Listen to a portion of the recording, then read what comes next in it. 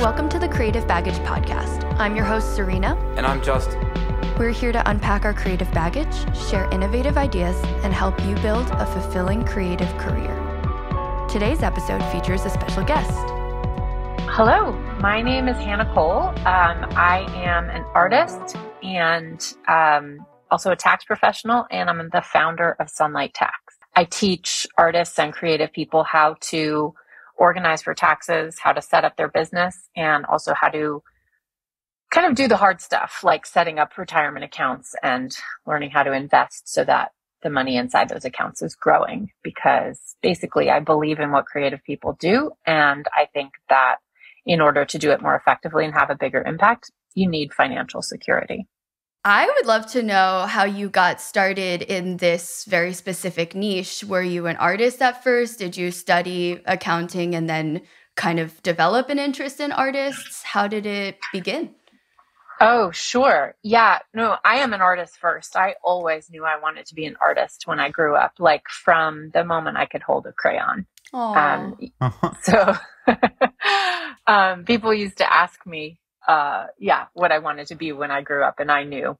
So I was an artist, and when I graduated from my MFA painting program in 2005, I just, walked out into the world feeling like a professional and got hit in the face like a shovel. Like, oh my goodness, what am I supposed to do about my taxes? Like, how does this work?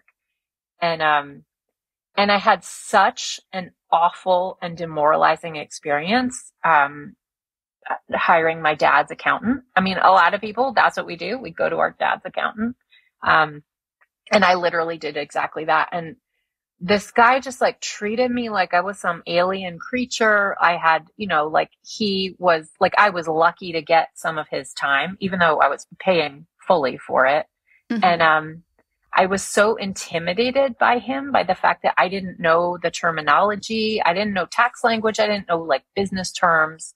And he thought that meant I was stupid, right? And he treated me like some kind of dilettante hobbyist. And it was humiliating. I paid a lot of money and I got nothing out of it. I ended up throwing out the tax return he did because I had looked up tax rules. Like I was really genuinely trying to do this right. And I had 2 residencies out west in that year. And, I was doing big things, right? Yeah. And I diligently tracked my mileage to those residencies because I knew it was deductible.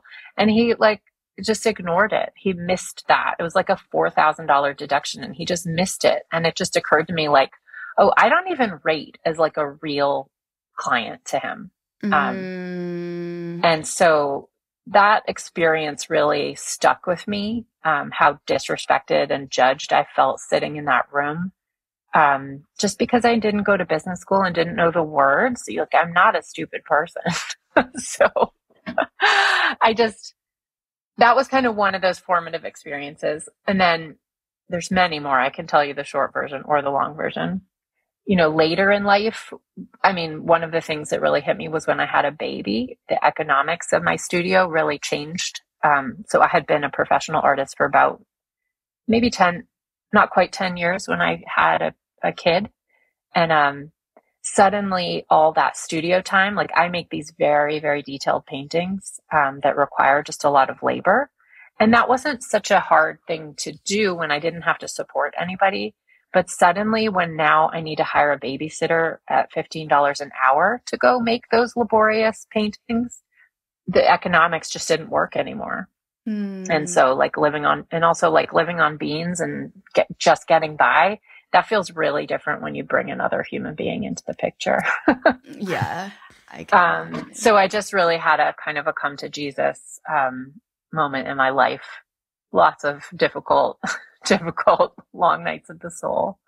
But ultimately the decision I made was to go back to school for accounting, which is what I did with a baby and then pregnant with my second baby.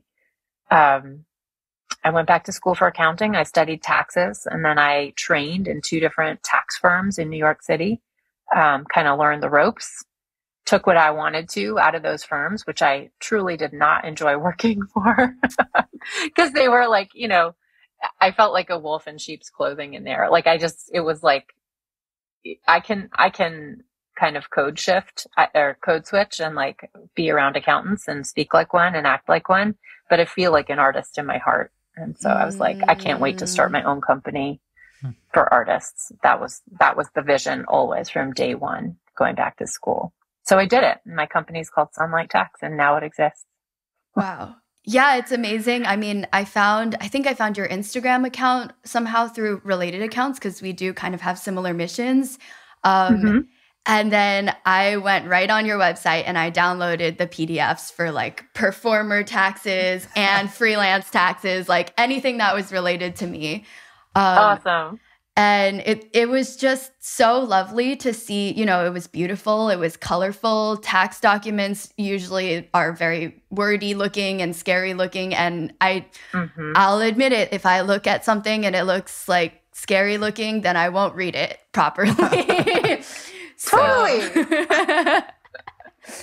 So like to have the colors in like an intuitive way and to have the breakdown, I mean, this is like kind of, I'm not technically even out of school yet, but I'm kind of looking ahead into next year when I'm done with my diploma and thinking about like, wow, I have so many different, like I have a piecemeal career. I have so many different random income streams and none of them are super consistent. And I feel like this is something that we definitely don't get in school either. So.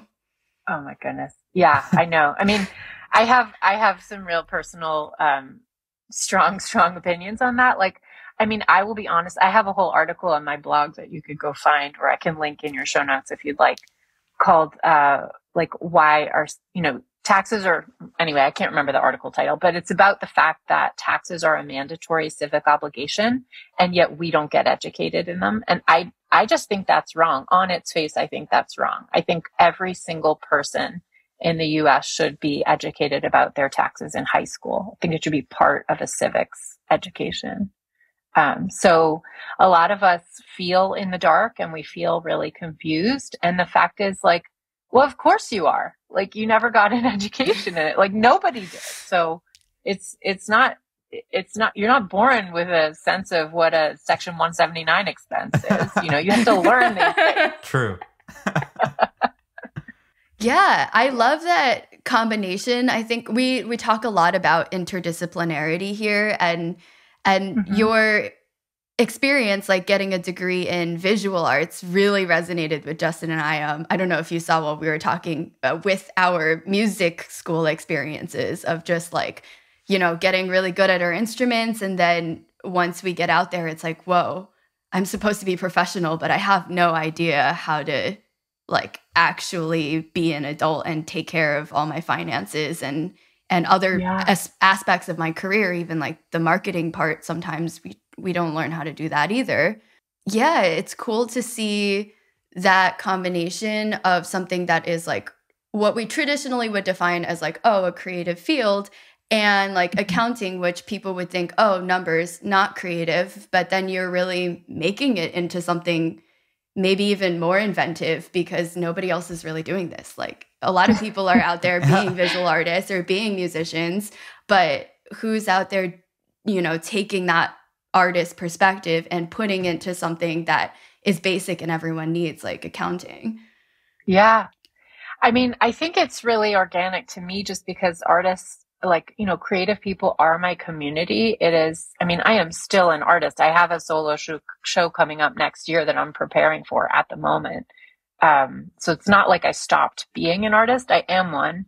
And I always say this to people, like the thing is when you're a young artist, like it's really easy to be sort of focused on yourself and there's so much you have to learn and figure out. Like, of course you are, you're building up your technical skills, like as a musician or as a painter.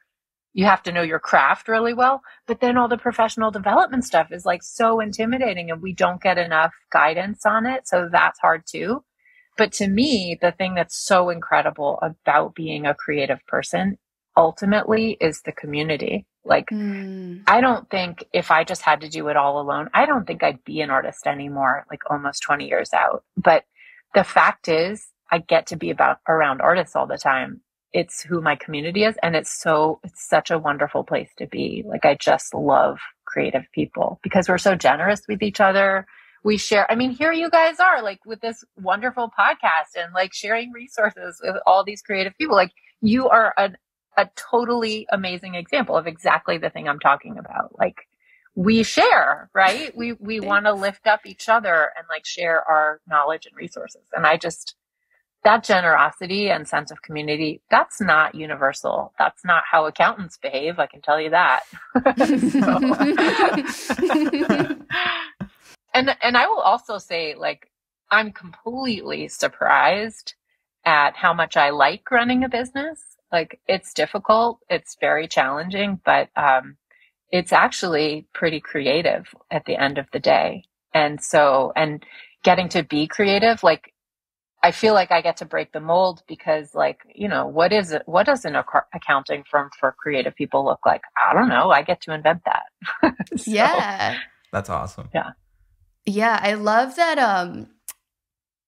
In a way, like, I feel like we complain a lot about how, getting a creative degree sometimes can feel demoralizing because people don't take you seriously, or you get a skill that is not super practical in the real world, especially when it comes to finances. But I think at the same time, you do, by spending so many years developing your creativity and working on your craft, we do kind of develop like a lifestyle, a mindset of creativity. And that does make it so that, when you're running a business or when you're doing something, it feels intuitive, right? Like I didn't learn a lot of marketing tactics, but I'm used to using my brain in different ways and trying to put unlike things together. So when it came to marketing for Creative Baggage, for example, like I had all these cool ideas and I didn't know if they were industry standard or not, but I was willing to try them. And then it turns out like sometimes it works really well, or other times people would be like, oh yeah, that is the standard thing that we do in this industry, but I just didn't even know. It just came kind of intuitively because I was trying different ways to get the word out there, for example. Yeah. Yeah, that's so interesting. Isn't it funny too how like sometimes what blows my mind is just learning that there is a standard. And like that's the mind-blowing thing because we have so little exposure to that stuff in art school. So like it's cool to break the mold. It's cool to invent it all yourself. But sometimes it's just nice to know like what's normal and to just do that. Like I just recorded a podcast. I have my own podcast called the Sunlight Podcast. And I just recorded an episode called The Break-Even Point. And the subtitle is Proof That You're Doing Just Fine. Oh, I loved that episode. I listened to it recently. Thanks. But I think like when I learned about the break-even episode, and yes, I mean, I feel like I have sort of expansive creative thinking, which is my training as an artist. But when I learned, in school for accounting, when I learned about the break-even point, which is a pretty basic business concept, like it is very normal. I was like, oh my God, wait, I'm not a failure. Everybody I work with is not a failure. We're all doing just fine. And I was like, this is the proof. And it's funny how I think like when you don't get an education in things like your money and managing your business, like you feel like you might be doing something wrong at any time. You have just a massive insecurity. And so learning the standards sometimes releases you so much from that burden because you're like, oh, wait, it's normal to not make any money for a while. Like Uber didn't make money for a long, long time. So I'm fine. Can you explain to our listeners who haven't heard that episode yet what exactly the break-even point is and the concept of, not making money right away? Like, what does that mean? Yeah, sure. So just to kind of back it out to like where I see a lot of creative people coming from. I mean, because I do taxes for creative people, right? So, and I do tax primarily, I do tax education. But so what I see when people come in and talk to me is like, they feel like they're not entitled to the stuff that everybody else is entitled to, right? They will come and say like, oh, well, my business isn't big enough to file a Schedule C. I'm not big enough to be official yet. Like I don't have enough profit to be official. And I'm like, no, you have that totally wrong. You're already official. Like you can already be taking all these benefits. And in fact, you're missing out that you're not. So that's the baseline. That's where the sort of creative people I see are coming from. And then here's the economic concept. So the break-even point, Basically, all it is this kind of wonderful moment in the course of any business, whether you're a musician, artist, Uber, doesn't matter, where, you know, basically any business has to start with expenses first, right? People don't start bringing money in the door until they've set something up, some mechanism to bring money in. So a lot of artists think they're the ones who are behind because they have money going out the door and not money coming in. But the break even point proves how normal that is, because your business cannot make money as a function of, its operations until it exists, right? Like, it sounds so obvious when you say it that way, but it has to exist first, right? So how's it going to exist? Well, you're going to have to take some money out of your personal stuff and invest it into the business to get your operations going. If you were, a pizza shop, you would do that you'd have to have a physical location. You would have to have an oven. You would have to have flour, right? You can't make money from selling pizzas until you have those things, like a place to make it, ingredients to make it, an oven to cook it in, right? Nobody thinks the pizza joint is like stupid or terrible or backwards because they're not making money yet when they're still building their pizza oven, right? It's just a necessary step on the way to eventually making a profit. So a lot of artists, of course, we're the same, but we don't realize it. We think we're dumb and stupid or doing it all wrong or missing something because we have to spend money to set up our studio. Or if you're a musician, how are you spending your money? Like going to lots and lots of auditions, like renting practice space, maybe. Maybe it's like recording studio time, right? And then you have to circulate that stuff and you have to build a reputation and you have to like gather a client list, whatever it is that is eventually going to bring in the money.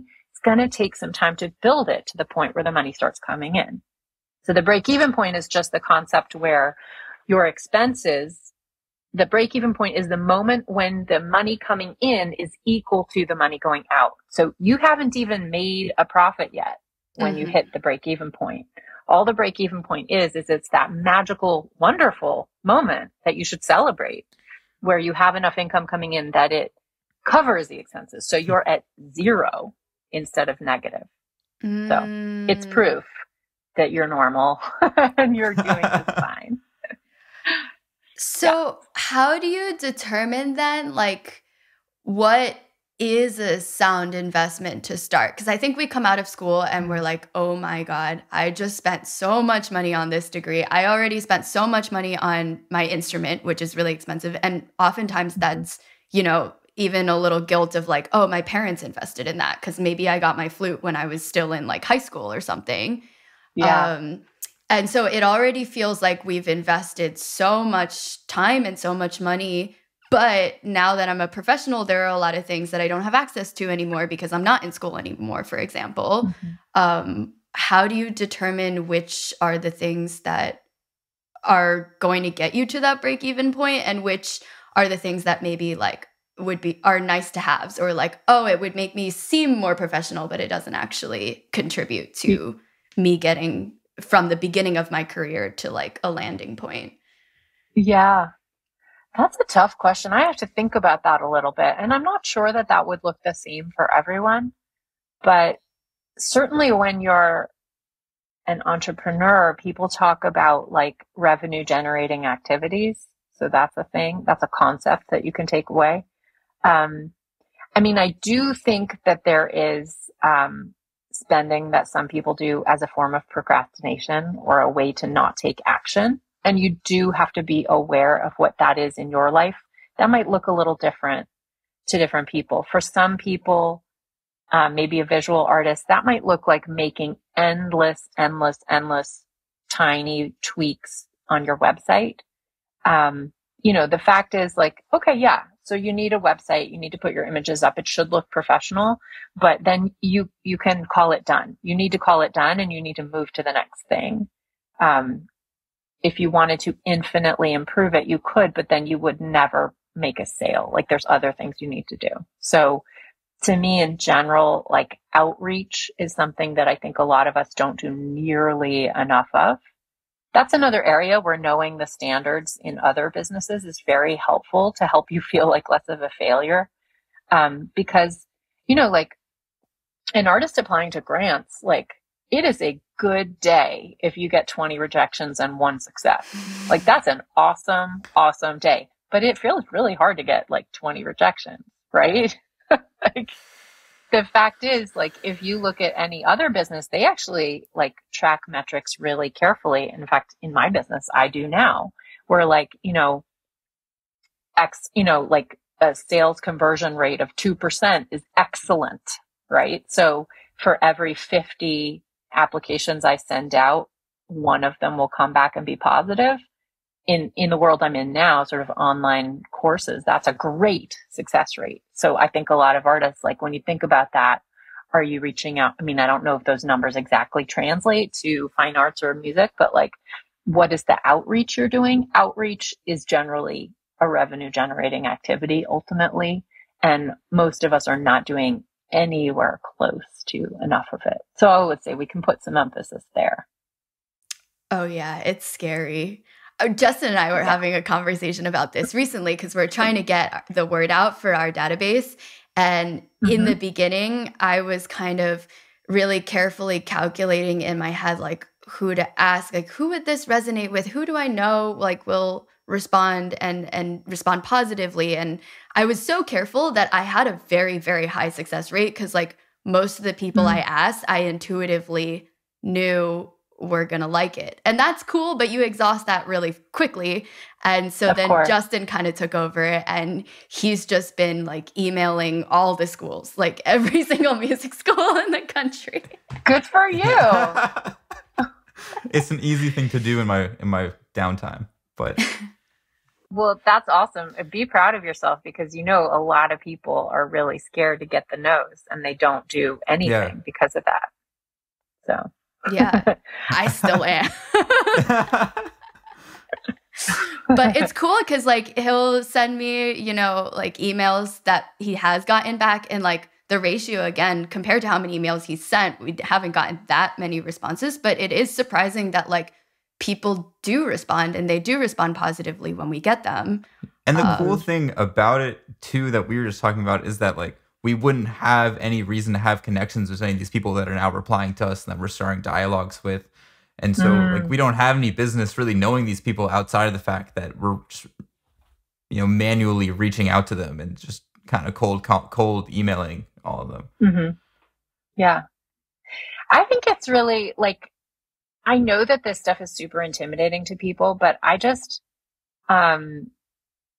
my orientation is as an artist trying to look for galleries and shows, which, where you get rejected a lot and it's really, really difficult to make it happen. There's a lot of artists asking, but I think that in situations like the one you're talking about, outreach to music schools, outreach to galleries, whatever it is, like it's really, really important to remember that you are just forming relationships. Like ultimately, that's what it is. Anytime you are violating principles of a basic human relationship, it's not going to be a good, successful outcome. Like you just have to remember it's a human on the other end. Like if you always keep that in mind, you're probably going to do better, like the person you're outreaching to is not a robot. They probably have a life and you can ask about it. You could be curious about them as a human being. I've found that like when I'm trying to engage with like curators or museum workers or like people at the front desk at a gallery, so many of those people in like arts admin positions are themselves artists. 100, this is my secret little trick, is like 100% of the time, if you ask like, hey, do you make art? They're so excited to be seen in that way.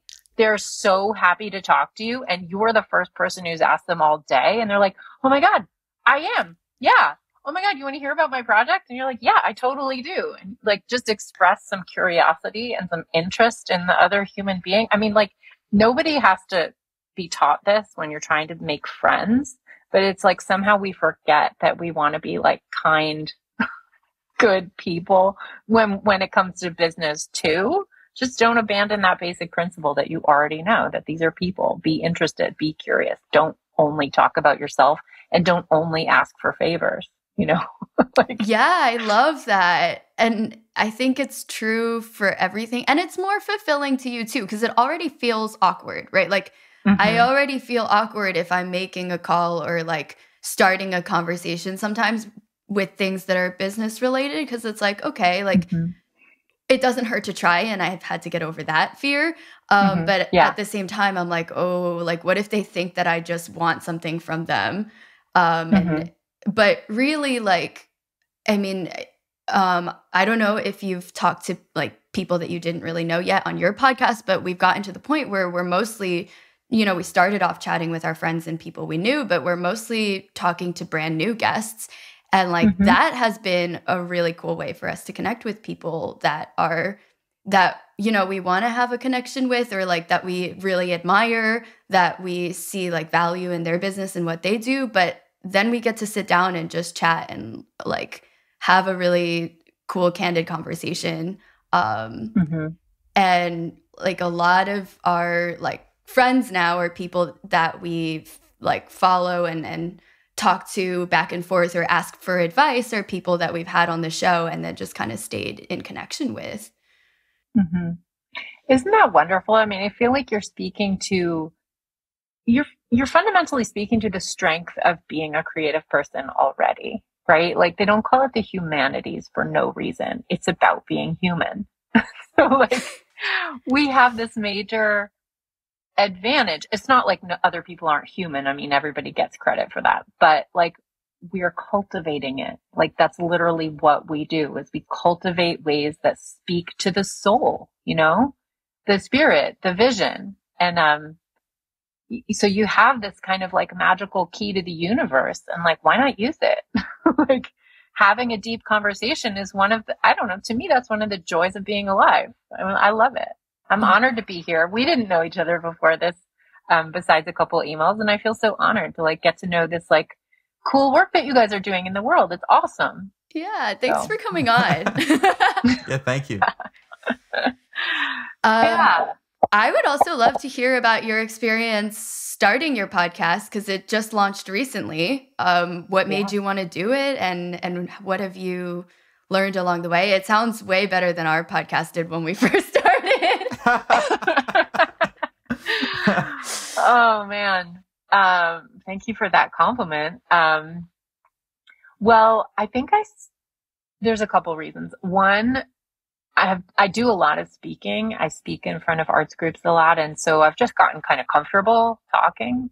And I think, I guess just speaking of enjoying having a conversation, like that kind of is my favorite thing in life. Like when I go to a party, I like going to parties. I like people, but what I always want to do is just pull some interesting person into a corner and just have a really deep conversation.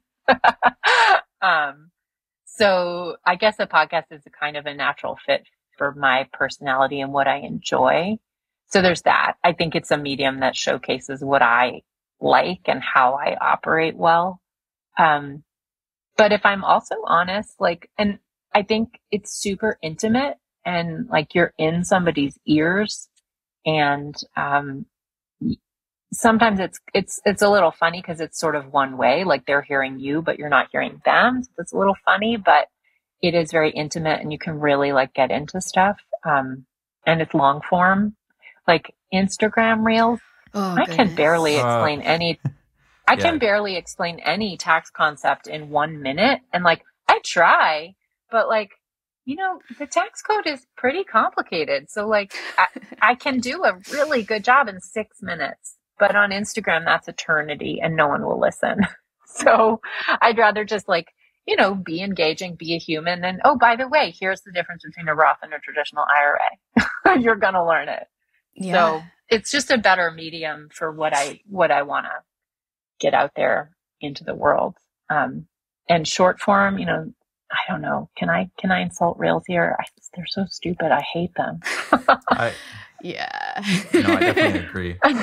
Well, there's definitely something about like depth that you lose by only listening to like 30 to a minute, like 30 second to a minute reels. Exactly. Like you can't get any real information. It's not educational past just the very basic surface level. Exactly. It's very surface level, and I'm interested in depth. Yeah. I mean, that's why I'm interested in being an artist. We used to talk about this in art school in our critiques. Like, um, this is, that a painting is a conversation, and that it is, it's long format. Like, it takes weeks, months maybe to make a painting. It's not quick. I mean, there's no 30-second painting, maybe one brushstroke. But Yeah. I'm just not interested. I want to put more of my heart into things, and I want it. And, also if I'm going to put my heart in, I want it to last a little longer. I don't really like having to live by an algorithm that wants me on there every 24 hours. Honestly, I've got other stuff to do. I don't want to be tied to my phone. Yeah. So.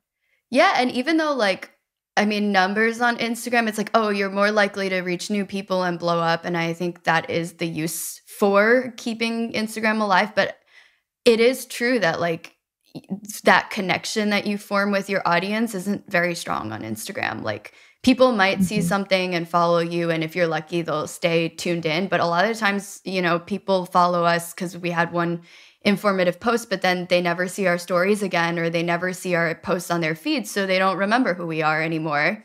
Versus when you have that long form, and people talk about this with YouTube too, it's like you really feel like those creators, and you really feel like you have a community, even in the comment section or anywhere, that you have a place to come back to, that you kind of lose when things are so short and come in such catchy bursts, Totally. Yeah, it's very much for entertainment.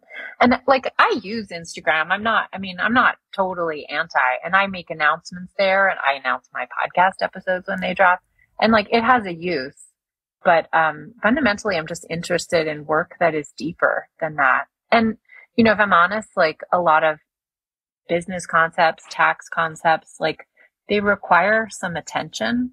And so I would rather cultivate a format where people are spending a little more attention, because you're just not going to learn how to manage your taxes well in 30-second chunks. You just aren't. It's too complex for that. You have to maintain a thought for a little longer. I mean, I try to be as entertaining as I can, but I can't, put on sequins and confetti and make it visually, animated and get you all the info you need in 30 seconds. I'd love to hear maybe as the last thing about your workshop, because then, you get the back and forth of not just having information given to you, but you're actively practically using it. Yeah.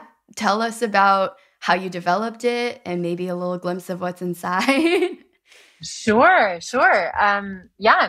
Thanks for the chance. So, basically, as a tax practitioner, because I do creative people's taxes all the time, I see their income, I see how it comes in, what form, how people are making money and how much they're making, where they're getting confused, where taxes are kind of hitting them and they didn't realize it, what people are confused about.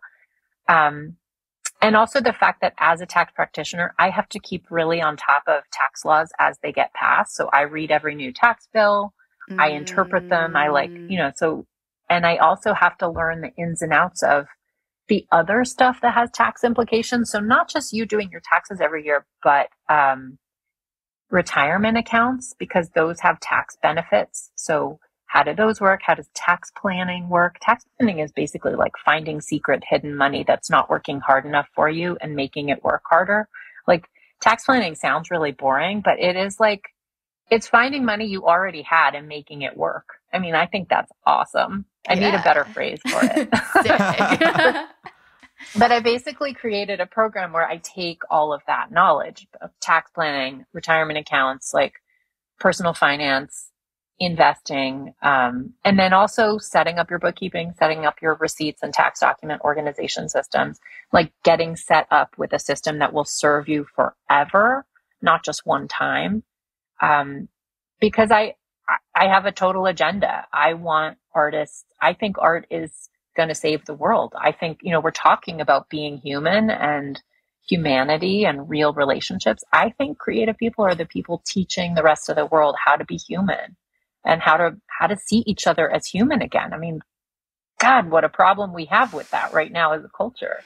And so my agenda is I don't want artists to ever, ever, ever quit because of money. I think, you know, you don't have to make money your North Star and make it the center of everything you do, but you do need it, because if you don't have it, you don't get to rest, you know? So I want every artist to have a stash of FU money. That's my goal. I love that. Yeah. Wow. So my program is basically like, a suite of video courses, and it's got quizzes that test the knowledge so that you like retain it, and know if there's areas you need to review. And it's got a spreadsheet bookkeeping system that I developed, that the whole point of it is like about, not just getting your book set up, but it absolutely does that. It's actually about orienting it towards getting the biggest tax deductions. And like, I teach you the places like, here you want to track this same category 2 different ways. And so we set it up that way from the beginning, because there's lots of ways in taxes that you get to take either this or this, whichever one is bigger. So I just put those formulas right into my spreadsheet so that you always know which one is bigger. And it just like makes the system like always show you where you get more money. And I, you know, that's my motivation. That's my secret agenda. It's not so secret. I mean, so I love that, because I feel like the mentality for a lot of creatives is like, oh, like I shouldn't care about money and I shouldn't care about all this other stuff because all I want to care about is my art. But I think that's when you run into trouble of like, if one day, if you've only been looking at your art or your music this whole time, and you look around you and you don't have money, or you're not really making ends meet, and you haven't marketed yourself, so you know you're not building on something for yourself, that's when you get demoralized and the reality hits. And that's really sad, because really doing all these extra things are how you take care of yourself as an artist so that you can continue making art or making music. Absolutely. And I think sometimes we need people from the outside to remind us that what we do is genuinely important. I mean, I hope I'm here saying that to you in a way that you hear. Like, the work you do as a creative person is important. I mean, I really think it's changing the world, and it's important that you take care of yourself so you can continue to change the world. Because I see artists quit because of money. Like, the point of taking care of this is so you can keep doing it. It is in service of your art. It actually is important to put the oxygen mask on your face. So, because I see also, you know, a lot of people, I've been an artist for over 20 years, or sorry, coming up on 20 years if you count graduate school. But I've seen people quit at this point, right? And it's always money. That's always what it is. And sometimes it's time, but time and money are related, right? So I think when people feel like the only way they can make it work is when they are just hustling absolutely at their max all the time, I'm just here to tell you, you cannot sustain that. Like, you can do that for a couple of years. You can have a nervous breakdown and other consequences, alcoholism, all kinds of stuff that can also come with that. And I'm just here to say, like, it's really nice. It's a service to the people you love in your life and to your art to actually get some retirement going.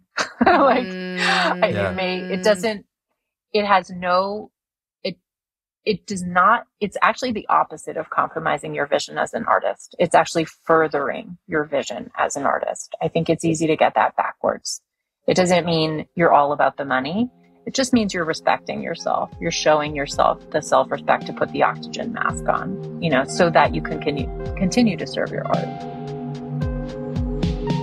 If you're feeling inspired to take on new creative opportunities, check out our database of scholarships, grants, internships, and jobs at forthelostcreative.com. We've been working hard to build this resource for you, and we hope it makes finding your creative career path just a little less daunting.